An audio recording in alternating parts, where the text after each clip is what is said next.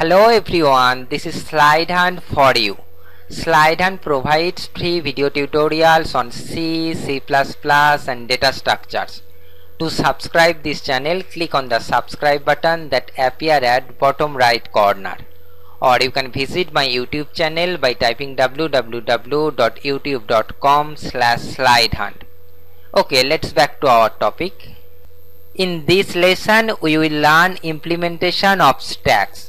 In our previous lesson, we introduced you stack data structures. There we learned stack as ADT or abstract data types. Stack ADT means we just discuss the features or operations that are available with stack. We do not implement them. Now in this lesson, we will learn how to implement stack data structures. Here first we discuss the possible operations that are available with stack, and then we write some code. So let's start. We know a stack is a linear list of elements in which an element may be inserted or deleted only one end, called top of the stack. This means elements are removed from the stack in the reverse order in which they are inserted into the stack.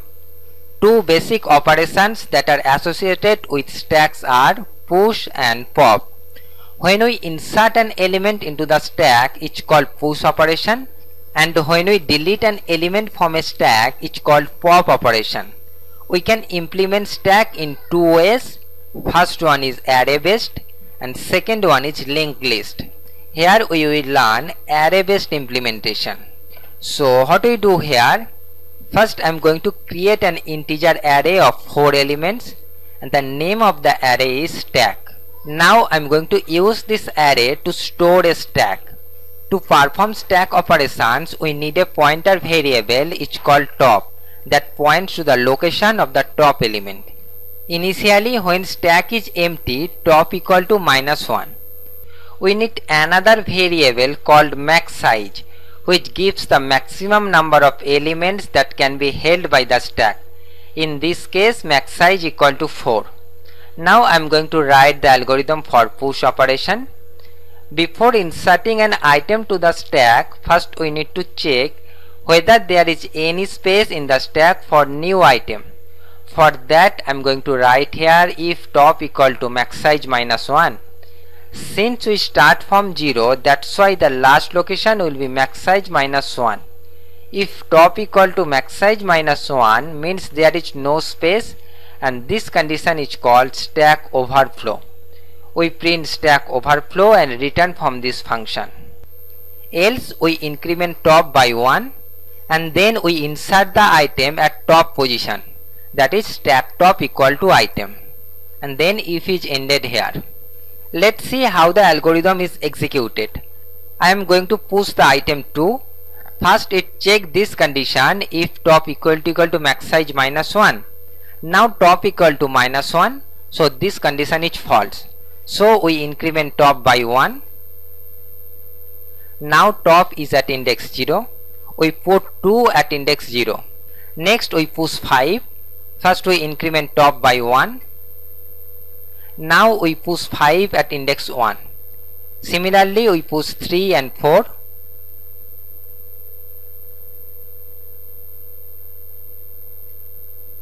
After inserting the item 4, top is at index 3. Now I am going to push 7. First it check this condition if top equal to max size -1.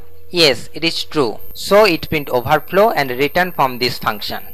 Next we write the algorithm for pop operation. To pop an element from stack, first we need to check whether there is an element in the stack to be deleted. For that I am going to write here if top equal to -1. If top equal to -1, that means there is no element in the stack, and this condition is called stack underflow. We print stack underflow and return from this function. Else we assign top element to item, that is item equal to stack top. Then we decrement top by 1 and return from this function. Let's see how this algorithm is work. When we call a pop function, first it check this condition if top equal to -1. Top is at index 1, so this condition is false. We delete 5 from here and then decrement top by 1. Now top is at index 0. I am going to pop another element, delete 2 from index 0 and then decrement top by 1. One thing I must say here, when we pop an element, we no need to pass any element as argument, because pop function always remove the top element from the stack. Now top equal to -1. If we want to delete another element, it show you stack underflow. Okay, next we write a program for push and pop operation in C. So let's move to the coding section. Here we write a code that will show you how to insert and delete an element from stack. So the first thing that I am going to do is I am going to create an array of integers as global variable, and the size of the array is max size, where max size is defined by this macro definition, and we set its value as 4. Next I am going to declare another global variable in top, which is initially assigned to -1. Top equal to -1 indicates stack is empty. The variables that are defined outside any functions are called global variables. The advantage of using global variables are we can use them in any function. We no need to pass them as arguments. Next I am going to define the push function, void push, and it takes one integer type parameter, int item. First we need to check the overflow condition. If top equal to max size -1, if top equal to higher index, then we print overflow and return from this function. Here we use max size -1 because here we implement stack using array, and we know array index start from 0, so the last index will be maximum size -1. That's why we use here max size -1. Else we increment top by 1 and then push item to the top position, that is stack top equal to item. Then printf %d is pushed onto the stack, new line, and here we refer item. Push function is completed. Next we write the pop function, void pop. When we pop an element from stack, we store that value to a variable. For that I am going to declare an integer type variable, int item. Next we check the underflow condition. If top equal to -1, if top equal to -1, then we print underflow and return from this function. Else we pop the top element and store to the variable item equal to stack top. Next we decrement top by 1, that is top -. Then I am going to write here printf %d is popped from the stack, and here we refer item, and then return from this function. One thing I must say here, this statement is not mandatory, because pop function is ended here. When a function is ended, control automatically returns to the function from where it was called. So if you want, you can omit this statement. Next we will write another function that display the items or elements that are present onto the stack.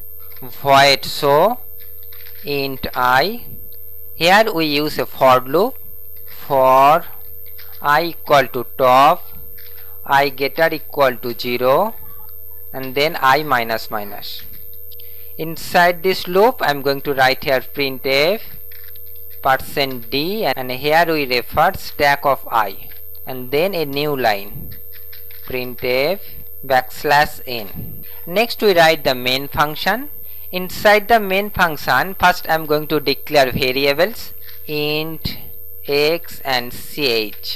We need a character type variable char option. Next I am going to write here printf new line, press 1 for push. I am going to copy it and paste here. Press 2 for pop, and then press 3 for show.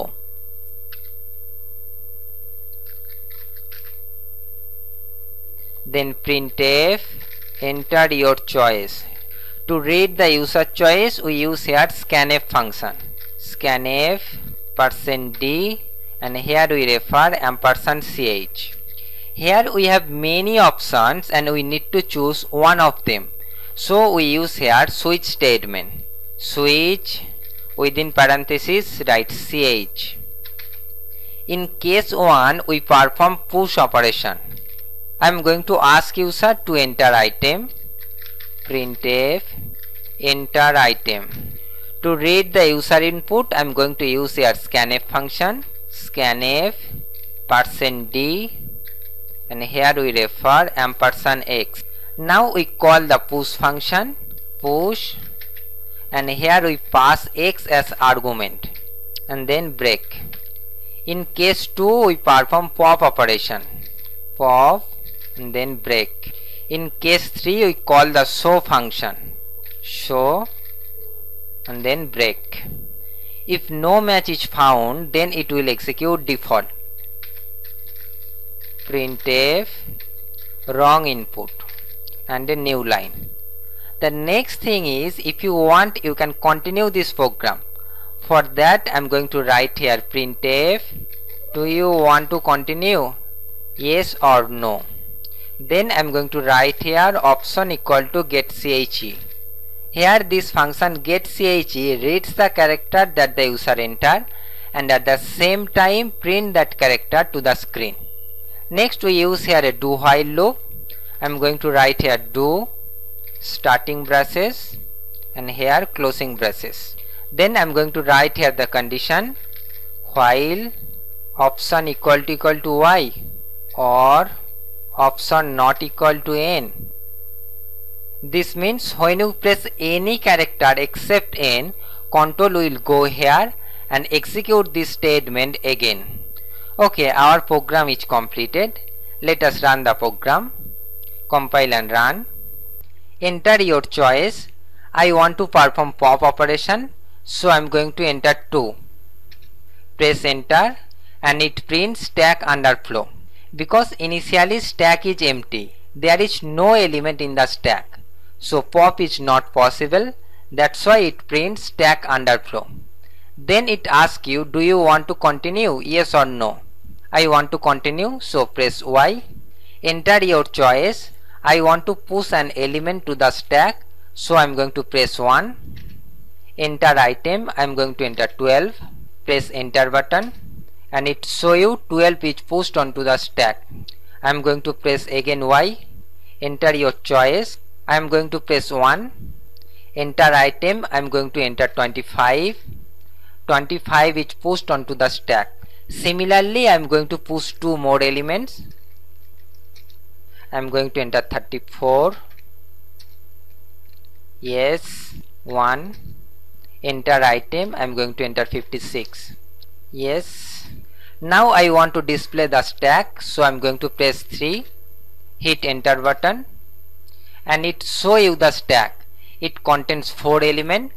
First inserted item is 12 and last inserted item is 56. Now I am going to push another element and it prints stack overflow. Because the maximum size of stack is 4 and the stack already contains 4 elements, so no more elements cannot be pushed onto the stack. That's why it prints stack overflow. Next I am going to pop an element. Enter your choice. I am going to press 2 and it show you 56 is popped from the stack. I am going to press 3. You can see here 56 was the top element, so 56 is removed from the stack, and after removing 56, this is the stack. Now 34 is the top element. I am going to press N and hit enter button and exit from the program. This is it. Hope you understand. If you like this video, please share it and click on the like button on YouTube. Thank you for watching. Subscribe to our channel for more videos. These are some other videos of our channel. To watch this video, just click on it. Visit us on YouTube at youtube.com/SlideHunt. Join us on Facebook at facebook.com/SlideHunt. Follow us on Twitter and Google+.